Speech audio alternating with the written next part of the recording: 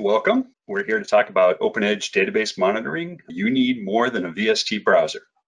So in this session, we're going to talk about some of the thinking behind creating an OpenEdge monitoring tool and why you cannot simply point a generic tool to the OpenEdge VSTs with some simple SQL queries. We're going to show you how we've incorporated these techniques into ProTop and how you can take advantage of some of the lessons we've learned along the way and hopefully benefit from that. So for those of you who don't know me, my name is Tom Bascom. I've been a Progress user and a roaming DBA since 1987. Yeah, that was a long time ago. I'm a curmudgeon here at White Star Software, where we provide expert consulting services related to all aspects of Progress and OpenEdge.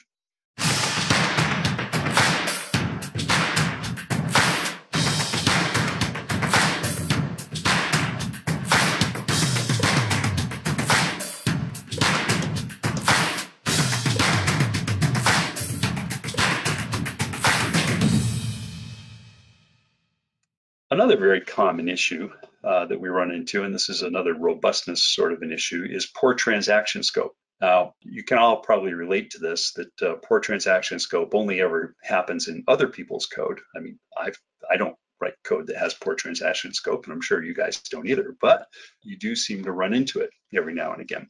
So basically, if you consistently have transactions that last more than a few seconds, you probably have a problem. There's three main categories of poor transaction scoping problems. You have transactions that span over user interface. That is, they run for a long time. So a user is doing things, maybe not doing much. They might have just gone to lunch, but there's a transaction active while they're sitting on that screen. Then there are business transactions that have been inappropriately implemented as a database transaction. So this is what happens when you have some process that maybe it does a big purge or something like that, that somebody decided that it should be done as a single database transaction. It doesn't need to be a database transaction. It's very restartable. But if you do it as a big database transaction, then you're going to need an enormous lock table, the -L. You run the risk of that lock table running out and the session crashing and having all your work undone, which is not really a whole lot of fun. Or you have these ad hoc data fix routines that people like to run.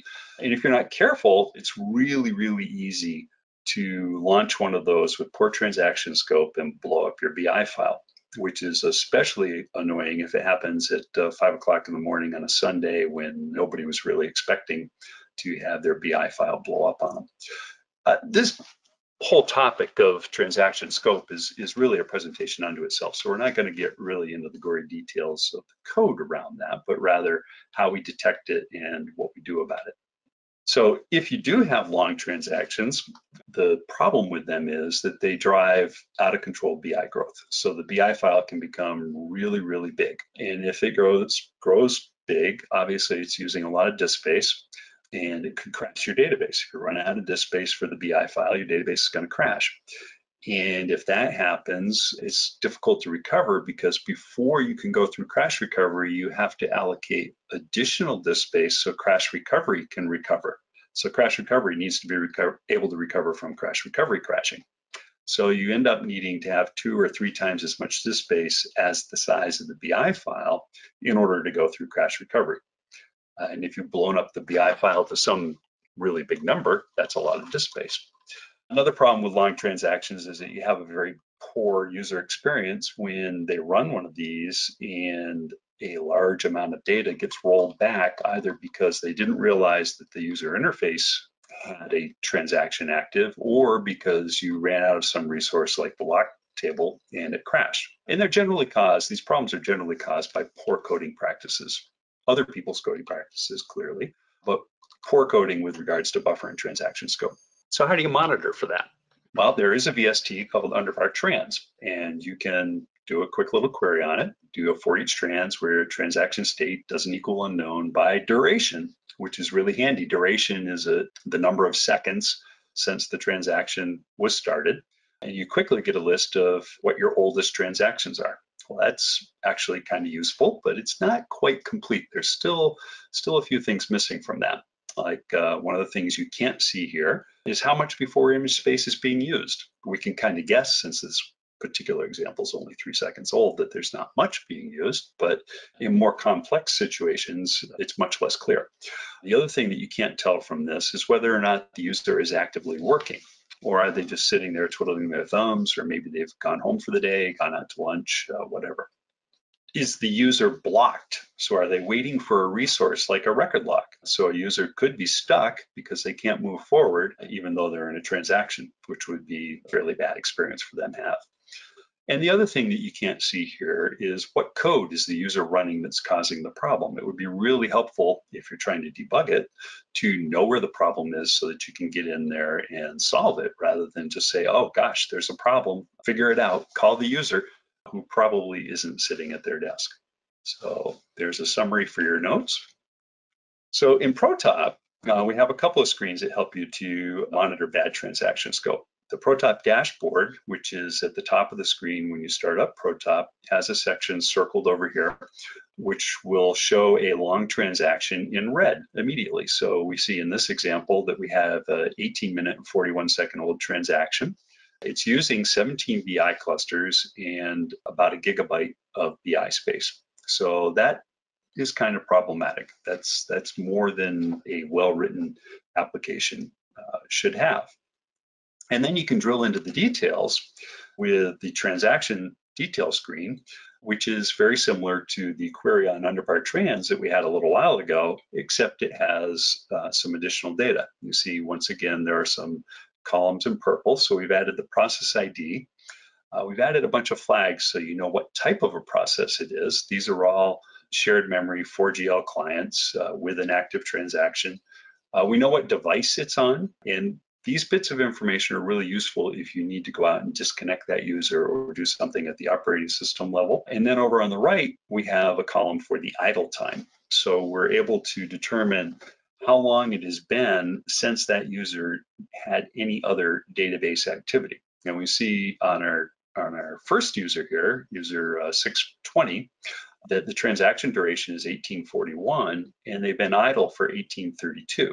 So they've just been sitting there not doing anything in terms of touching the database for that time. We also see they're not waiting for anything, and that the code they're running is line 8019 of AP/SUPP.P, whatever that is. But you can go and you can look at that code and figure out, well, why is there an active transaction here? Is there user interface going on, and how can I fix that? So you see that users 620, 848, and 448 are basically transactions that are spanning UI and have been idle for most of the time that transaction is there. So somebody went into a screen, they did something, they're still on that screen, they haven't left it yet. The transaction scope is including their waiting. User 512 is almost like that, except they have done something more recently. So, they did do something at some point, so they may still be doing useful work. User 907 looks a lot like one of those inappropriately large business transactions. So they've had a transaction running for 11 minutes, but they haven't been idle. They're doing some work. We're not quite sure what that work is. And we can see that they're on line 112,000 of SO/order LE2.P. That's going to be a real code review challenge, but I think it sounds to me like a 100,000 line long program probably needs some code review pretty badly. User 932 has been blocked waiting for a record lock, and they've been waiting for that record lock for 8 minutes and 24 seconds. So there's clearly a record lock contention issue going on here, and we can look at line 1549 and see why the stock out table is being blocked for this user. So that's some great information, and that's brought to you largely by what's called the client statement cache, which is a feature in the database. It's been around since 10.1c, I think, something like that. It was a little buggy at first, but in modern releases 11.7 and upward, it's a very good feature that gives you some real awesome insight into what users are doing in your systems. We like it a lot. ProTop can also generate alerts. So if you are one of our commercial customers, you would get an alert on this. You get an email or an SMS message letting you know that there is an old transaction. In this case, the threshold is set quite a bit higher, and it gives you the information about what the user is doing, as well as potentially some information from the operating system level so that you can make decisions about whether you want to disconnect that user or find some other resolution to the problem, like giving them a call and saying, hey, back out of that screen, please.